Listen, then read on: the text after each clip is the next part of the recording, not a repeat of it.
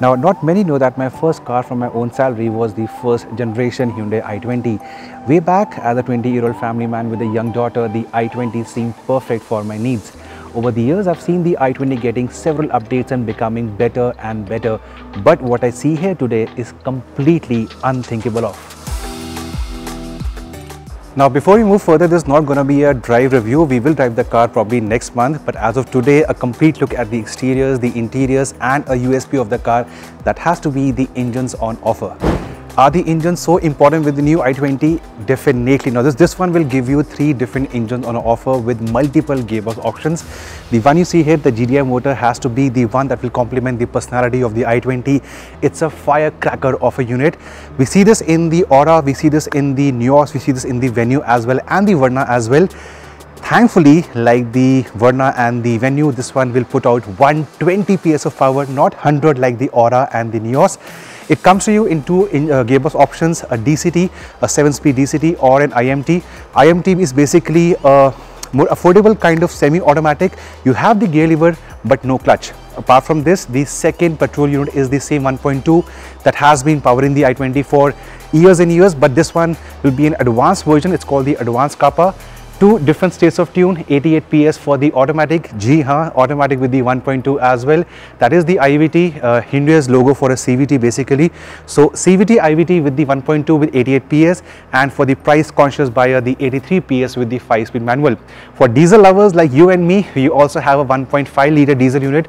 Again, the same we see on the Venue as well, 100 PS of power, and Hyundai says it is going to be the most efficient 1.5 diesel car in India. So probably a certified economy of over 25 kmpl. So moving on from the heart of the i20 is the way the car looks. I think over the months, you and I have seen the car in multiple videos. It has been showcased internationally, and thankfully the Indian version looks very close to the international version. The front end is something that screams sportiness. For some people, I think the grille could be on the louder side, but overall the sharp front end, the LED headlamps, the lovely alloy wheels and the bold rear, I think the less I say about it, the better it is, because the car looks good in flesh. Have a look.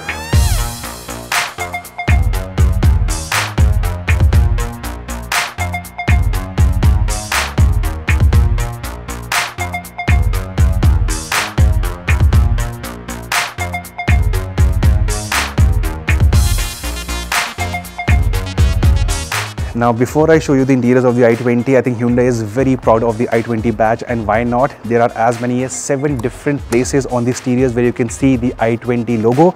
You have it around the headlamp mask casing over here, one on this side, one on the other side. As you move towards the rear of the car, you have the i20 logo, the branding on the lower side. Across, by the way, this black strip, it's part of the body. It runs across the whole length of the car. The bumpers at the front, the bumpers at the rear. As you come at the back, you have i20 logo branding inside the tail lamp assembly as well. So yes, 7 different places where you can see it's an i20 after all.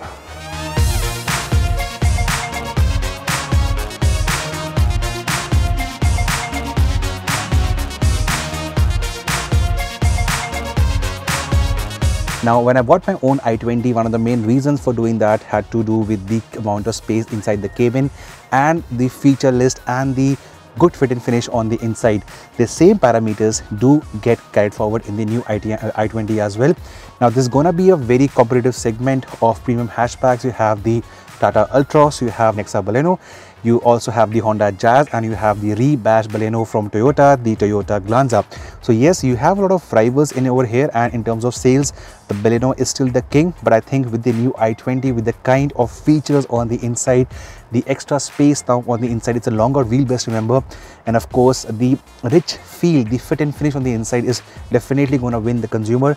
Remember, it's a longer car, it's a wider car, so yeah, you have more space on the inside. For starters, you can see the amount of headroom on offer. I am a tall person, but in spite of a sunroof over here, I have approximately 2 inches of headroom over here. Ample amount of your leg room.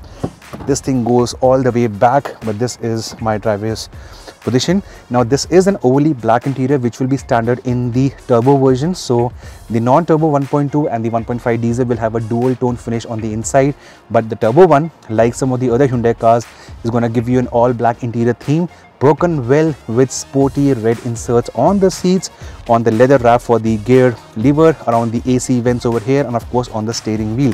So yes, to my liking, as a personal tip over here, the black interiors do feel nice. They go down well with the sporty intentions of the car.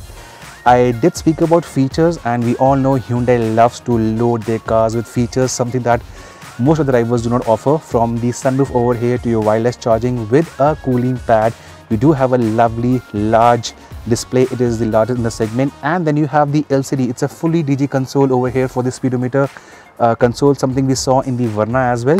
And because you have the connected features, you have Blue Link over here. You do have the buttons on the inner mirror for the SOS, for the RSA, and for the Blue Link support. Apart from that, yeah, I forgot one thing. The turbo version also gives you these lovely drilled sporty pedals over here to go down well with the character of the car. So to summarize, space, the seats, they snug you well, they hug you well, the fit and finish, the features top notch for the i20. But it's also going to be a family car, so things at the back, well, let's go. By the way, as compared to the early i20, the entire cabin is new apart from the key of this car. This is similar to the earlier version, but as I told you, the design is new. It does not resemble the older i20 at all, even from the rear seat perspective. Now the wheelbase has gone up as compared to the earlier version. It's also a wider car, so you do have lovely shoulder room, and Hyundai claims it has the best-in-class leg space, which means it beats the Ultras when it comes to the rear leg space over here, and I think they are right. This seat has been positioned for my height. I'm a tall driver, 6 feet tall, and yet you can see I have a good 3 inches of knee room left over here. I can take my feet below the driver's seat, and also in spite of sitting upright, I do have 2 inches of headroom. This is phenomenal by premium hatchback standards. So anyone in the market looking for a sporty car with features, with space, a premium hatchback like the i20 will definitely keep you happy. Now, like the front theme of the horizontal slats on the AC vents and the fascia, the same slats can also be seen on the doors over here. You do have red inserts around the small pockets on the doors in the sporty version only, in the turbo version only. The door, well, it does not open too wide as compared to other cars, the Ultra especially, but thankfully the window goes on almost completely flat apart from this small thingy. The windows are large, so you don't feel claustrophobic, and overall I think even the central transmission tunnel isn't too high, so the 5th passenger will not have any issues in terms of privacy. You have your AC vents, you have a place to keep your phone, you have a charging outlet. So I think I am definitely impressed, be it the front seat or the second seat of the i20. And the boot of the i20, well, definitely has gone up in size as compared to the earlier version. But one thing missing over here is a 60-40 split option for the rear seat. That is something that always adds to the practicality, and some of the rivals or cars in the same price offer you that.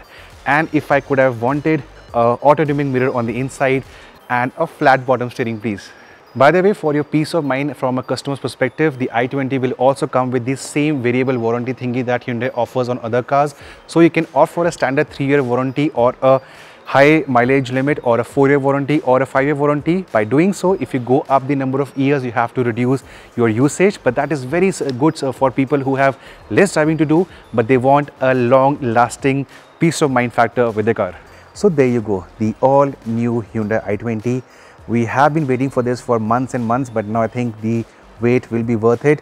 The launch will definitely happen in the festive season, and as I told you, the segment is full of options: the Baleno, the Jazz, the Tata Ultras, and of course the Glanza as well. But given the entire package of what a customer seeks design, features, safety, and the overall feel-good factor, this one has it. In terms of designs, the higher versions will give you everything from 6 airbags to a vehicle stability management to electronic stability management. It is also an all-new platform. It's lighter and yet stiffer than ever before. So yes, safety will be taken care of. It's a European model. It sells internationally. So Hyundai knows the importance of safety in the car. Now, in terms of pricing, Hyundai might not play the tag of the most affordable car in the segment, because features is something that every customer for a premium hatchback will look for. Customer spending so much will not go for a base version with less features. So there could be possibility that the i20 might come from the Magna version onwards, not an Era. But given the bells and whistles and given the way it looks, this is something definitely worth waiting for booking for and then owning as a customer, as a family.